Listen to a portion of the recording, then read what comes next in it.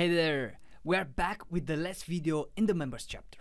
In the next couple of minutes, we are going to set up role-based protection by using member groups. I'm Gabriel and I will be your Umbraco unicorn guide today.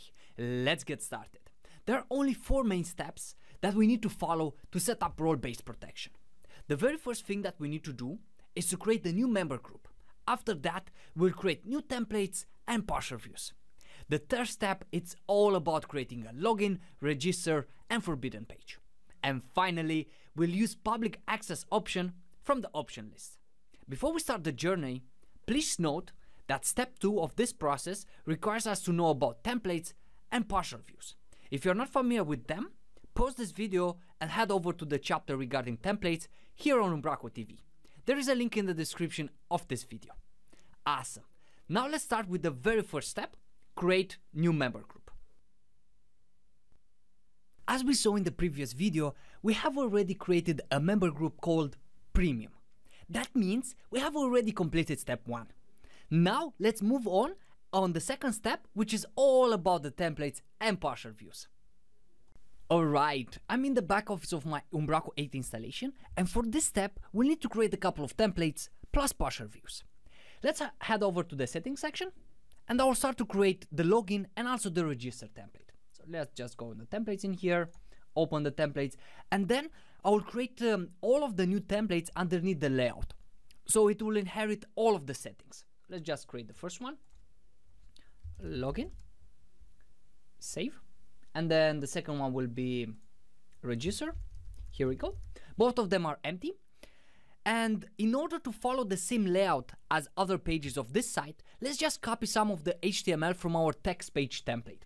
So we just grab this one from here, we go on the text page template, and then from here we just copy this section, go to the login first time, and then we just need to remove whatever it's in here. So the beginning of the text page content section and also the beginning of secondary navigation. We do not need this.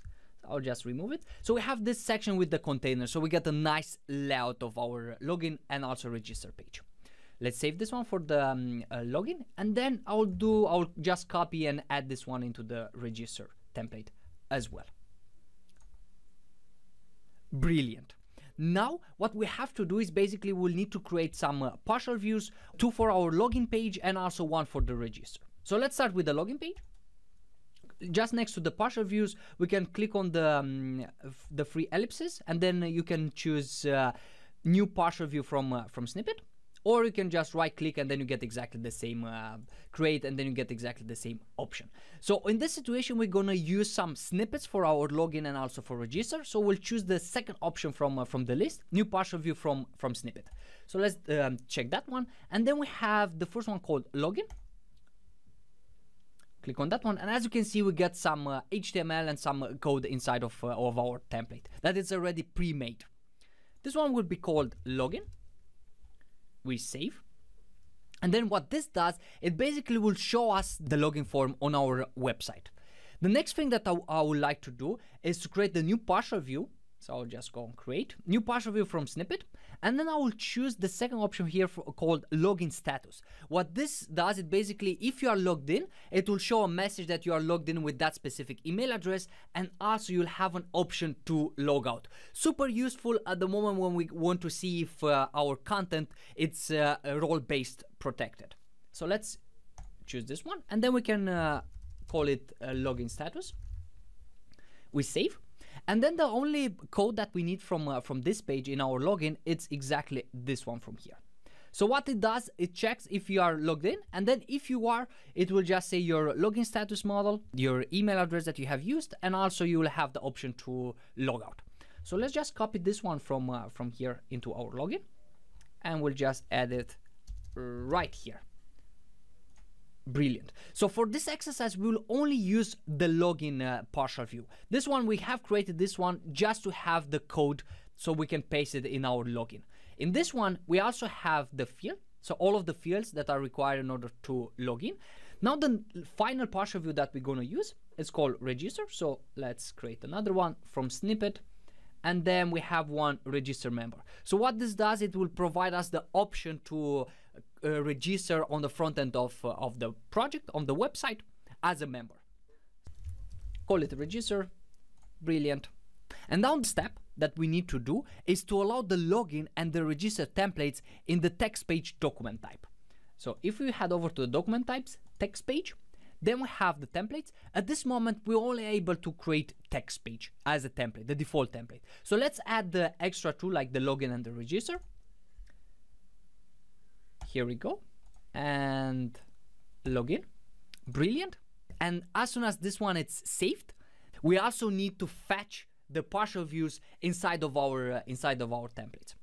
So let's do that. In the login on the templates in here.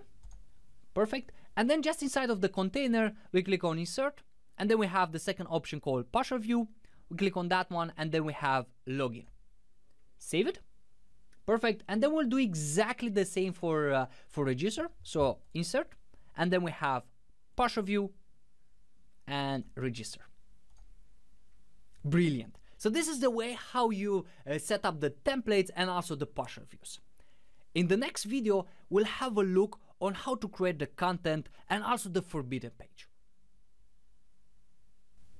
Great. So now that we have the templates and partials views in place, it is time to create the content nodes. So let's start with the login one. I'll just head over to the content, right click on the welcome, and just create the first one based on the text page and call it login. And before I save it and publish, please make sure that you go into the info content app and then change the template from text page to the login one. Save and publish. Brilliant. And then we'll create another one that will be used for register as a member on the front end of our website. So let's go with register. Oh, here we go. And then exactly the same workflow. We just go on the info content app, and then instead of text page template, we're gonna use the register one. And the last page that I would like to set up, it's the forbidden access. So we should show a message to those members that do not have access to those specific nodes. So let's create another one, text page, and then let's say forbidden access. And then for the template, we're gonna use exactly the same one, the text page. We do not want to change it, but there is another setting that I want to add to this one. I want to hide it from the navigation. So I'll just select this one, save and publish. Perfect. So now we have all of our content nodes in place. In the last step, we'll use the public access option from the option list. All right, so the last step involves making some of our content private. The process, it's actually quite straightforward, and we can achieve the setup in a couple of clicks. So let's head over to our content nodes and decide which content should be protected. Let's say word from the CEO. Then we just right click on the content node, and then we have this option called public access. If we click on it, then we get two options. The first one is basically specific members protection. For example, if you want to give access to a specific member or members.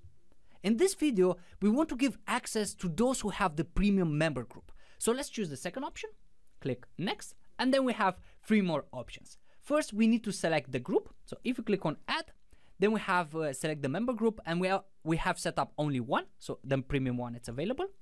Submit. And then we need to select the pages where we have the login page and also the error page. So let's go with the login one first, add, and then in our content node, we have the login one. And then for the error, we're gonna choose the one called forbidden access. Brilliant. Now let's save. Okay, and then save and publish this one. Perfect. As you can see, just here next to the icon, we have a red circle that shows us that this one is actually protected.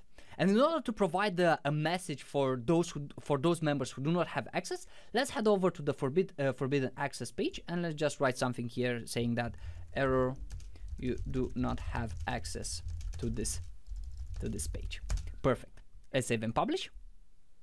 And now let's head over to the front end of our website, and let's see if all of the settings are working as expected.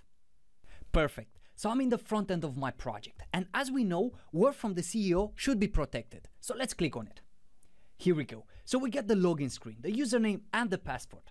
Based on the members that we have in the back office, I know for sure a member called Daniel doesn't have access to the word from the CEO. So let's try to log in, umbraco.com, and then provide the password. Here we go, log in, and then we get the message that you are currently logged in as Daniel. But if now we try to go to the word from the CEO page, we get this message that says you do not have access to this page. Brilliant. So everything works as expected at this point. But what about if we go back to the login page and then we log out? And now we try to log in with someone who has actually the premium member group. So this is actually Gabriel. So let's choose Gabriel as a username and then the password. Login. And you are currently logged in as Gabriel. Perfect. And then if you go to word from the CEO, we are able to see the text. This is the way how you can set up role-based protection in Umbraco 8. Thank you so much for watching, and until next time, a big high five, you rock.